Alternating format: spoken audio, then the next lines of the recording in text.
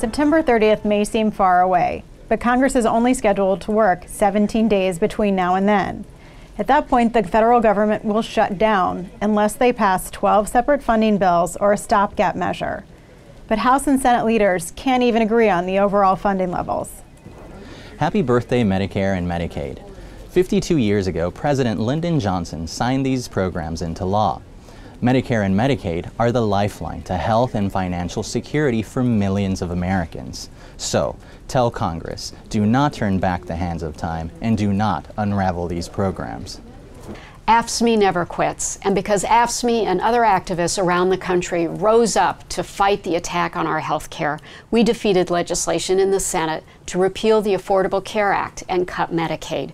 It was a great victory for grassroots action.